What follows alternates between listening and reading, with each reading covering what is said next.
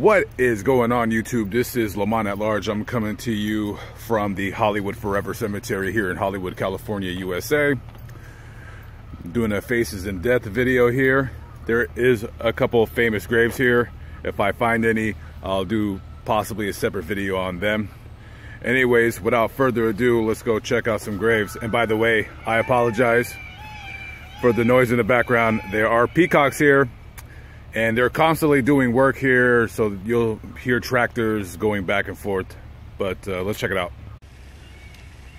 Some of you guys might know who this guy is. This is Douglas Glenn Colvin, also better known as Dee Dee Ramone. He was a bassist for the punk group The Ramones.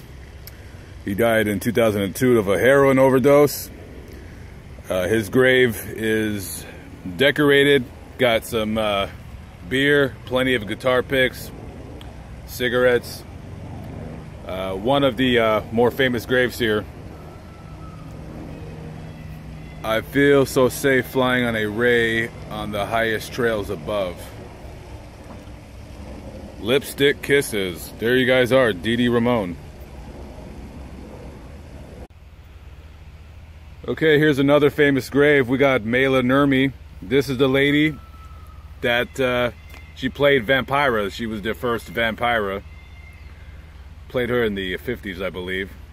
She was a Finnish actress, and she was raised in Oregon. She died at 85. Lived a nice long life, and got some kisses on her grave. Got a cool little skeleton, some shoes.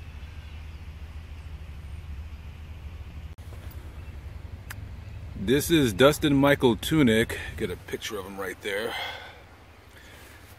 He was a writer out here. He went to the University of Georgia. They have a scholarship in his name for that school.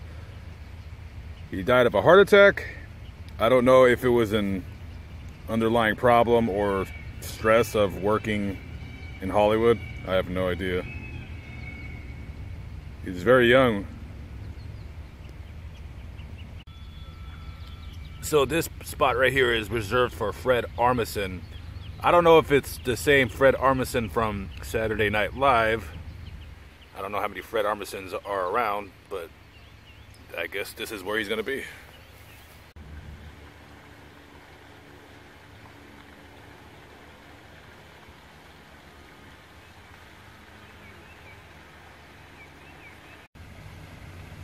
So in my opinion, this might be one of the most iconic graves here at Hollywood Forever. This is Joey Ramone. He was the guitarist for the Ramones, one of the founding members.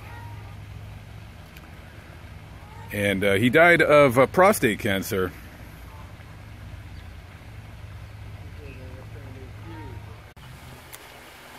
This is Edmund Simeon. He was born in Armenia in 1941. He had polio. As you can see, the statue right there has a cane. And he's not terribly famous in Los Angeles, but he has like a pretty big furniture store. It's called Edmund's Stone Gallery. He was a carpenter, and he was a furniture maker. He was very, very famous. And he had a store on Melrose like in the 70s. And his store was pretty famous because when he would make furniture, he didn't have the room to store the furniture in his store, so he was stored outside on the sidewalk. So people would see like the furniture all over the sidewalk down on Melrose. And he became very, very famous from just not having enough room to store his furniture, and also he was an excellent furniture maker.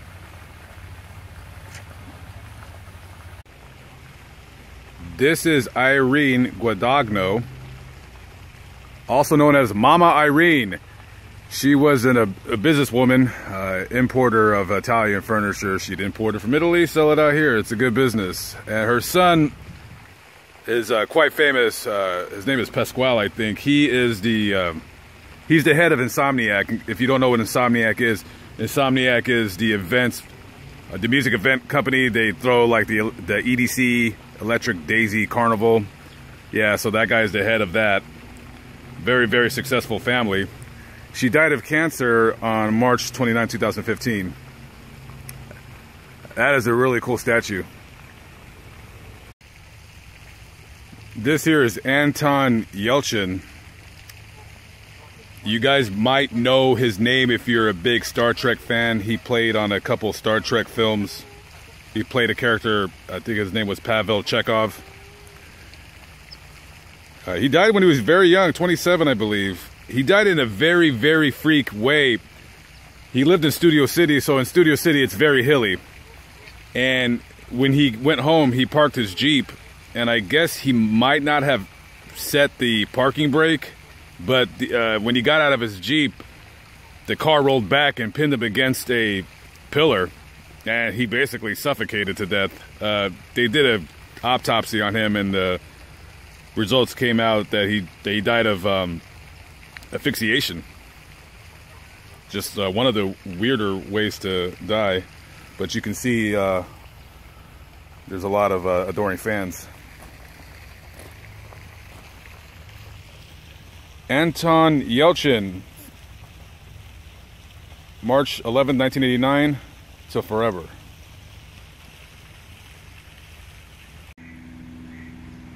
We all know who this is. This is one of the more legendary actors ever, Mickey Rooney. He lived a very long life. He lived to be 93, and he was one of the first actors that became very, very famous, that transcended the silent movie era into, you know, movies of today, basically. The only movie I know from him was Boys Town, but I know he was in, I mean, many, many, many, many movies. And here he is. And here's his neighbor, Leonardo Olane Jr.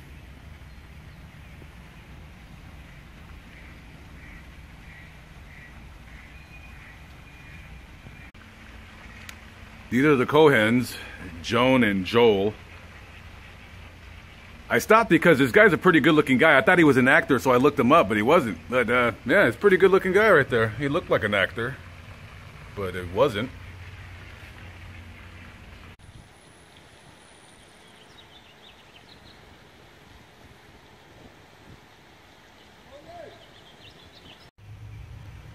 This here is Teddy Smith Grasset. He was a denim designer. I'm assuming designing jeans. He was only 30 years old. He was shot and killed in an attempted robbery in Nashville, Tennessee.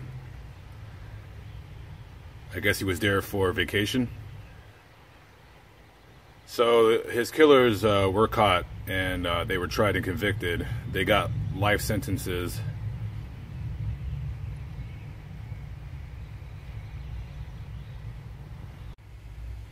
This here's Wesley John Managbanaga. He was an actor. He wasn't a big-time actor, but he did play in The Scorpion King. I don't know what the extent of his role was, but I was looking at pictures of him in the movie. He died in a motorcycle accident. This girl wasn't here when I last was here a few years ago. Lindsay Caitlin Picha. She was a tattoo apprentice. You can see like the little tattoo gun keychain right there. There's no information of what happened to her. Dirk Allen Schaefer. I want to talk really quickly about this guy. This might be the first grave that I came up with the idea for Faces in Death. I did a video here maybe about 2 or 3 years ago, and somebody in the comment section had mentioned his history and his life, and I thought that was interesting, and I always meant to, you know, have an idea about doing videos about graves of people like this at a later date and time. So here we are again with Mr. Schaefer. He was the 1992 Playgirl Playmate of the Year, if you want to go check him out. Very handsome guy. He was a model. He was a Pilates instructor.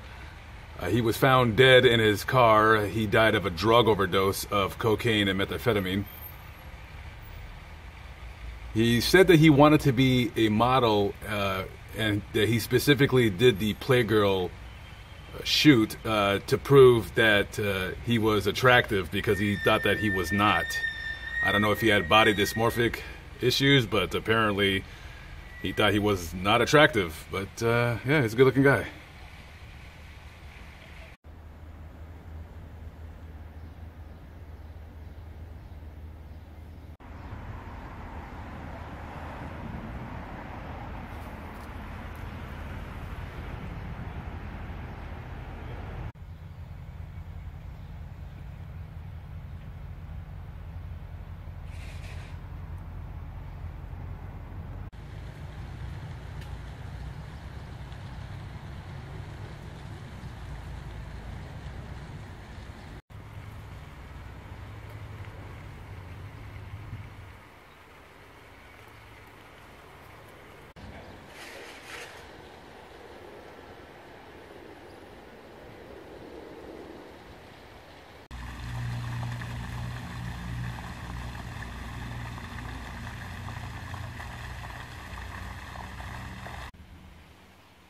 This is a little monument to Toto the dog from The Wizard of Oz.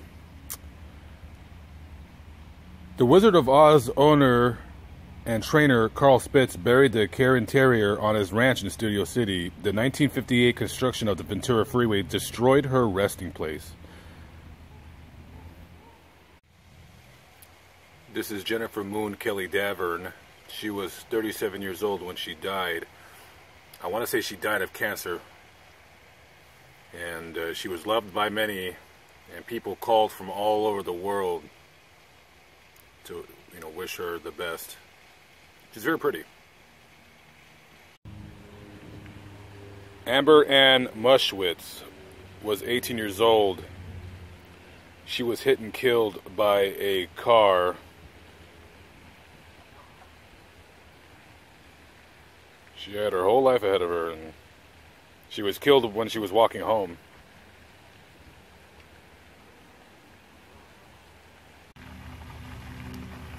This here is one of the greatest singers that ever lived.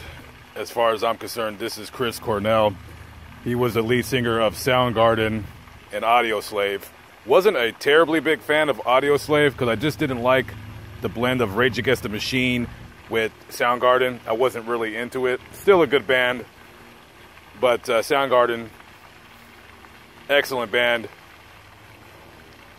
This guy hung himself a couple years back. I don't know why he did it. This guy, super good looking dude, very talented, could practically have any woman he wants.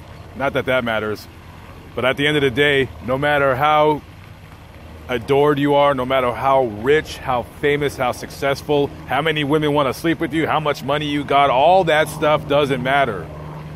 It doesn't matter because it's what's in your head that you can't get out of. And this man had some major demons in his head that he could not shake. It says online that the family doesn't want people to film his grave, or much less, I guess, take pictures. But hey, as far as I'm concerned, if you didn't want people making videos about him, I don't know why you put him at such a famous place. He's buried right next to Joey Ramone right there. So I don't know. It's really sad. Very, very talented guy.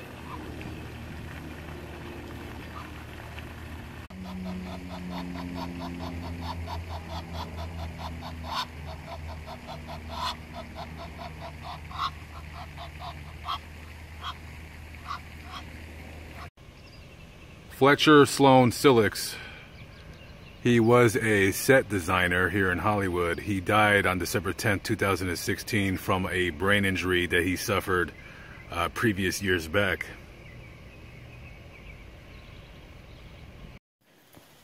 Okay guys, so I'm going to cut the video here. I am in the mausoleum here. There will be a part 2, maybe tomorrow, maybe next week, I'm not sure. Please watch part 2. Filming isn't really allowed on the grounds. They don't really care for it. So I got a little lucky. Nobody's seen me and nobody said anything, and I don't know if they cared. But anyways, I was really gonna title this video Famous Graves, just to kind of set it apart on Faces in Death. But you know what, whether your name is Mr. Silix or Mr. Cornell, I think whether you're famous or you weren't, in your death, I don't feel that you should be separated from somebody else just because you were rich and famous. We were all somebody and we all have a story here. So there is going to be future graves where I do put like famous graves if it's a story that I really want to tell and I feel I should separate the video from someone else's.